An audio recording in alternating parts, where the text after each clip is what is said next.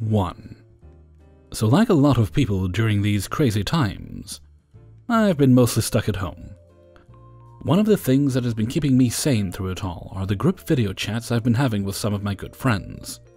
One of them included the nice guy / neckbeard of this story, who I will call Ian, since it's closest to his real name. At the risk of sounding conceited, Ian has always had a little crush on me that was obvious to everyone, but other than trying very hard to impress me on multiple occasions, he never did anything too cringeworthy, and during the time of this story, I honestly thought he was over me. This was a couple weeks back, where the group and I were just talking about whatever popped into our heads.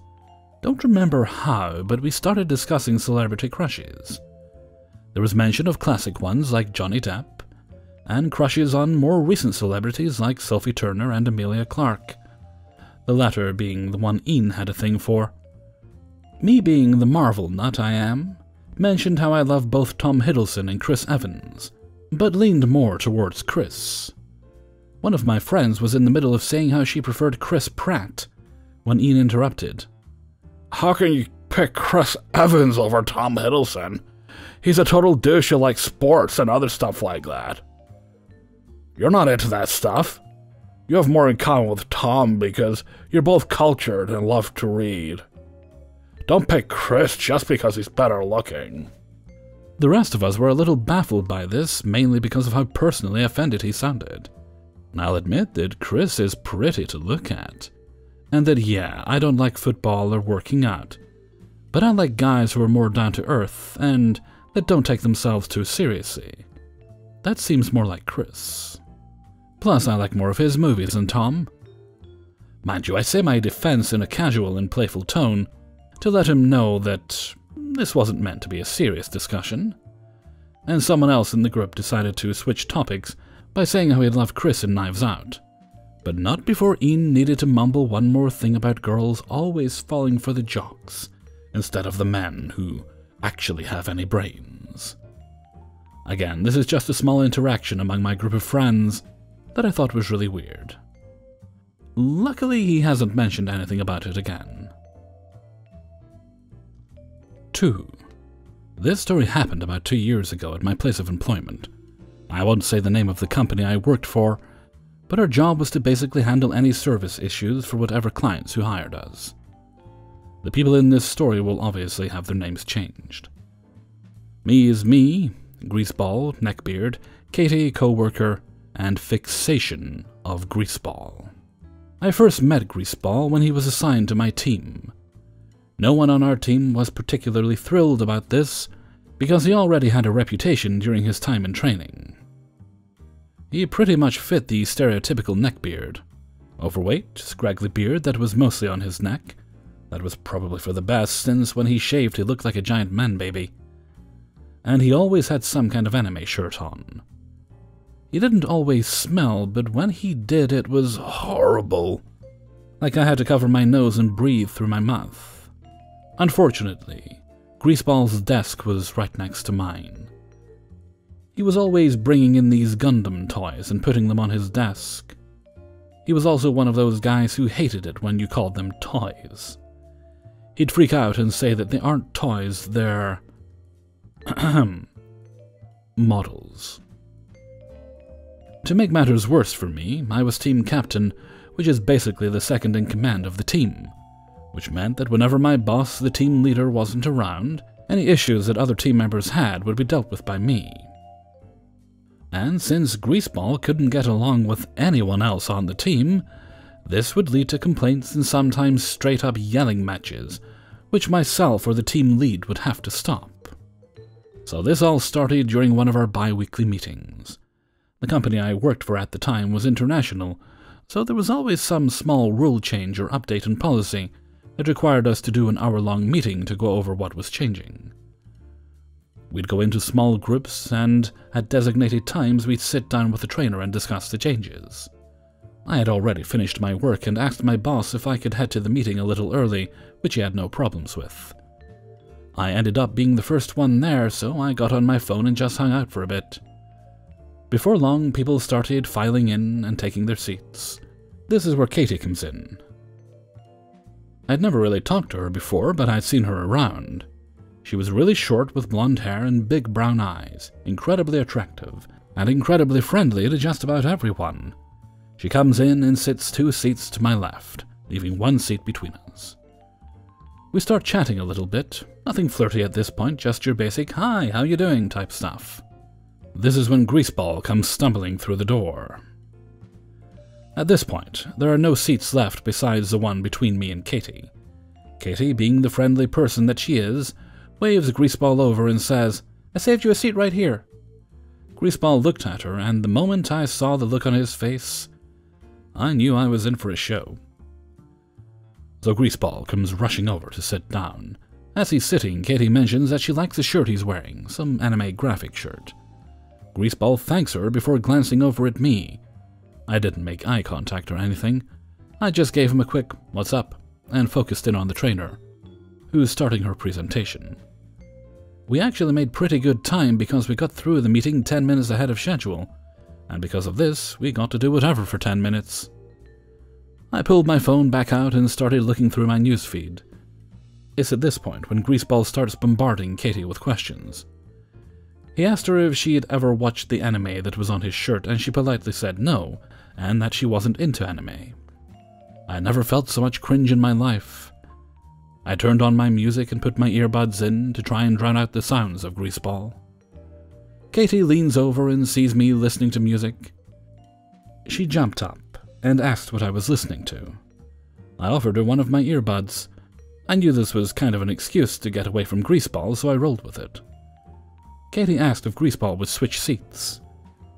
He glared at me before looking back at her, and grumbling, stood up and swapped seats with her.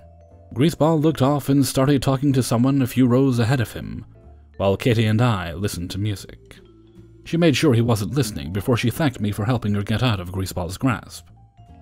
We talked for the rest of the time, and we actually hit it off. She started getting flirty, and I flirted back.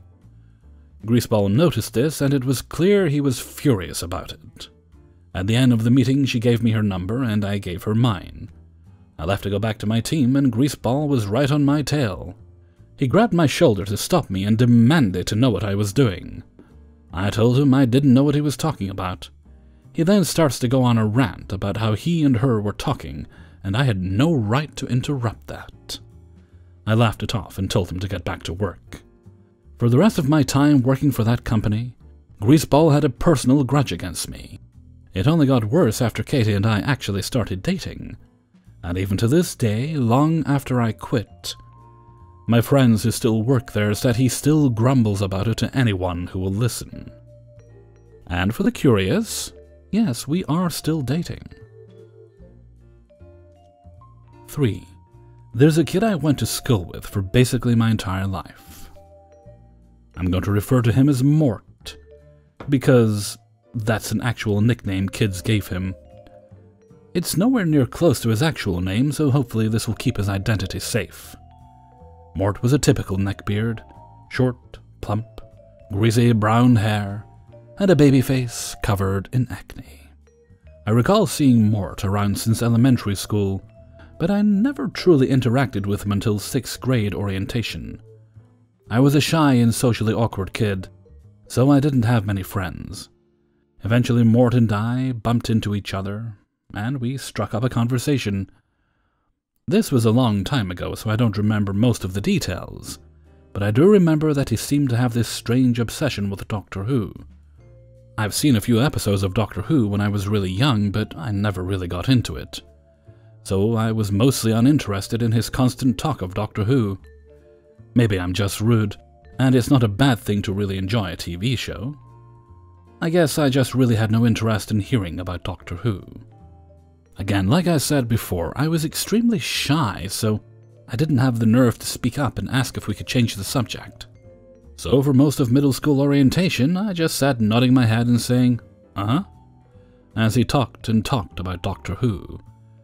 This experience wasn't that bad, I'll admit, but it still felt fairly neckbeardy to me. During my middle school years, I didn't interact with Mort too much. I do remember one of my friends kind of hung out with him and bullied him, sorta. It's kinda weird. He'd hang out with Mort, but he never seemed to like him at all. I'm no longer friends with this guy. Nowadays, he's mostly just a frat boy douche. Looking back at it, I probably should have stood up for Mort. But I was already being bullied so much in middle school, and I didn't want to make any new enemies or draw attention to myself. I never really understood why people would bully Mort. But I think that's because I never spent any extensive time with him. But when we entered high school, I discovered why he's so disliked.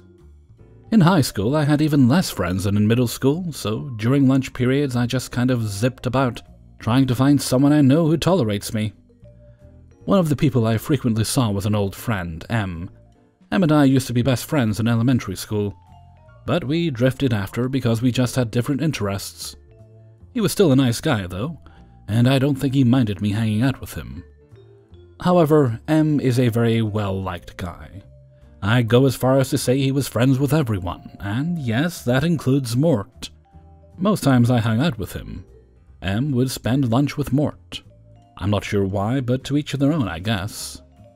I don't remember any of the things we'd talk about, but I do remember whenever I opened my mouth to say anything, Mort would usually respond in a condescending tone, telling me how I'm wrong and an idiot. Sometimes we'd watch YouTube poops on our phones. One time we were watching videos on Mort's phone, and I couldn't see well, so I moved behind his shoulder. Without warning, Mort elbowed me in the face and yelled at me for looming over his shoulder, and proceeded to say some pretty hurtful things. I don't remember how I reacted, but looking back, I probably held back tears. I'm a sensitive little bitch. After that, I never hung out with Mort again. I was genuinely terrified of him. However, I can't help it if I ended up being in the same class as him, which I was. I shared 10th grade biology class with him. I don't remember talking to him that much, but I do remember one time somehow, I do not for the life of me remember how, the conversation in class somehow got to the topic of Japan. I remember out of absolutely nowhere, Mort stood up, said something in Japanese, and then bowed to the teacher. That's a memory I'd like to suppress. I even remember this one girl in class. Her eyes were wide open and was staring at Mort as if he was some lunatic, which he kind of was. Those are all my experiences with Mort, but that's not the end of the story. After high school, my friends and I mostly fucked around and hung out, and a few times Mort was brought up. One of my friends, O, told me about an interaction he had with Mort. Now, O was admittedly a hypocrite and was kind of a neckbeard himself, but unlike most neckbeards, O was actually extremely intelligent. He wasn't bullied, and he honestly had the energy of a bully himself. One year in high school it was Halloween, and Mort had come in dressed as Bilbo Baggins, the cutest little hobbit of them all. O is a bit of a bully, like I said, and he loves to mess with people. He walked up to Mort and said, "Who are you supposed to be?" Mort scoffed and replied, saying, "I'm dressed as Bilbo Baggins." I don't remember how O set up the punchline, but O essentially called him Dildo. Well, you can work out the rest. Mort huffed and puffed, and he spun around and used his hand to swoosh his cape in the air. In doing this, his cape got stuck on a desk, I think. I don't remember what O said. It got caught on, if I'm being honest. O proceeded to laugh at him as he pulled and tugged on his cape. When he finally got it loose, he fell over onto his back. He struggled to get up, but when he did, he sprinted out of the classroom. Speaking of sprinting, something I and everyone else in the school had seen him do is sprint down the hallways on his way to every class. Now, this wasn't a regular sprint. It wasn't really a Naruto run either. However, it was equally as embarrassing. When he sprinted, he'd bend his arms in a right angle and would swing his arms side to side. As I said before, Mort was a very heavy lad, so even though he was sprinting, he was never really running that fast. And if you looked at his face, you could see him huffing and puffing and gasping for air. Those are all the things I remember about Mort. I have no idea what he's up to now. Few things more to add, though, is that Mort was very condescending. He often talked as if he was above everyone else. He clearly believed he had superior intelligence. However, the ironic thing is that he had terrible grades. Last piece of info I have. I never saw Mort during my senior year of high school, but according to O, Mort was starting to develop a bald spot, and he's only 18 years old. 4. I'm an 18-year-old guy, born in Italy, and still living there, and 3 years ago I ran into a legbeard without knowing what a legbeard was. I was attending high school, and I decided to sign up to an afternoon class with my friend S to get an English certificate. There I met the legbeard. G. G wasn't unattractive. Long brown hair, dark brown eyes, a decent body, and, let's say, a lively personality. She was extremely into Harry Potter, anime, and manga. At first, I didn't notice her because she was in a corner of the class, but my friend kept saying that a girl kept looking at me, more than at the blackboard, but I just ignored her, hoping she would eventually stop. She didn't. The following lesson, the professor gave us a task to do with 4 classmates, so me and my friend waited for 2 other people to join us. And would you look at that? The legbeard and her almost invisible friend immediately came to us. I knew that she was the girl from the other lesson who kept staring at me, but I didn't mind having her in my team, so we accepted to work with them. Big mistake. From that moment she kept hugging me tightly to her chest, making me extremely uncomfortable, and when I told her to stop, she kept saying, "Why? Don't tell me that you're shy." Or, "Oh, come on, just a few more seconds." I was, and still kinda am, extremely shy and borderline asexual. So for me, those situations were extremely uncomfortable and embarrassing. And she still didn't care and kept doing what she wanted. I endured her behavior because I didn't want to make a scene or draw the attention toward me. So she kept taking advantage of me and sometimes touching me in my private areas. I think it can be classified as sexual harassment. She also followed me everywhere, even outside of school, and bombarded me with phone messages. This behavior kept going on until one day she did a thing that broke the camel's back. Me, the legbeard, and her friend were at a table in the backyard, with nobody else, eating lunch and waiting for the class to start. We were talking about random shit when suddenly she licked my neck. But that's not all. When I turned my face towards her to ask what the fuck she was doing, she kissed me on the lips in front of her friend. "What the fuck are you doing?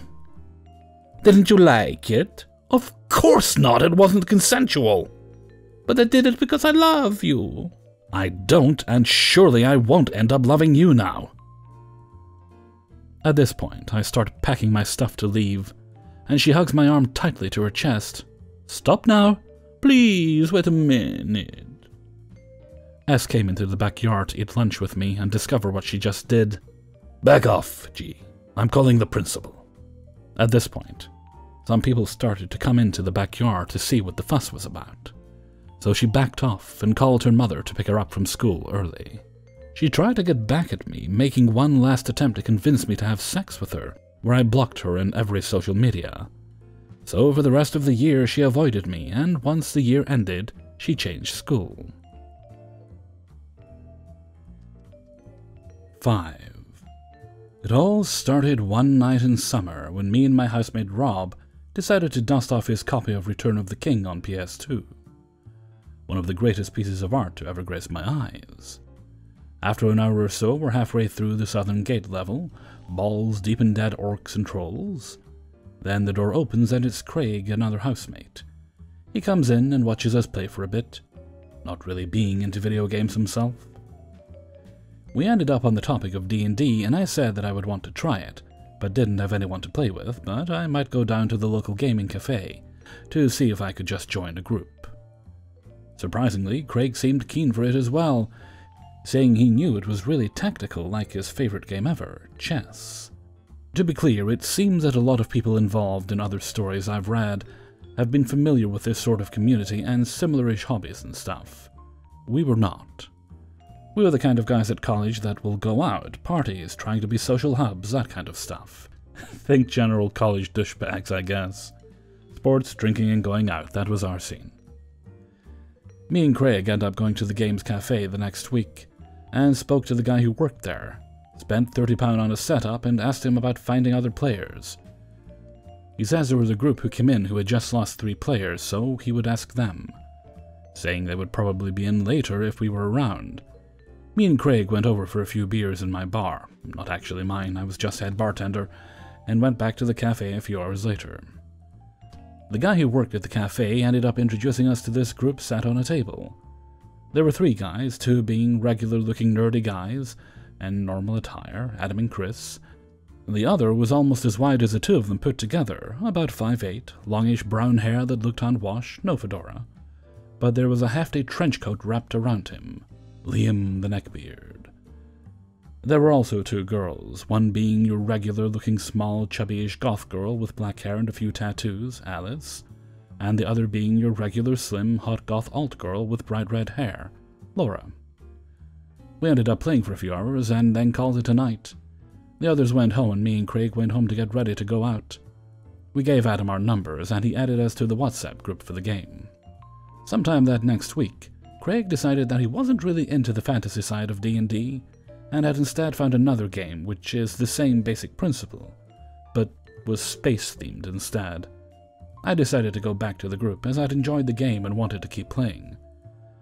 Plus there was the whole low-key wanting to go back to see Laura, who I'd definitely taken a liking to. During the game that day, the conversations were flowing a bit better. We were talking about where we worked and studied, they were students and stuff like that. Got a good and friendly vibe from everyone except for Liam, who I thought was just a bit weird at the time.